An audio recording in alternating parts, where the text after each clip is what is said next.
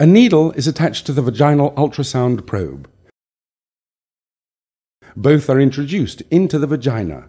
Under ultrasound guidance, the needle is inserted through the vaginal wall towards the ovary and is introduced into one of the follicles.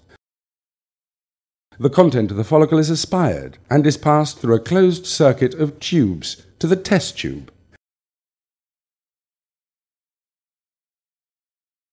This test tube will be analyzed by a biologist to separate the ovum from the follicular liquid. Once aspiration of the follicle is finished, the needle is inserted into the next follicle, which is then aspirated.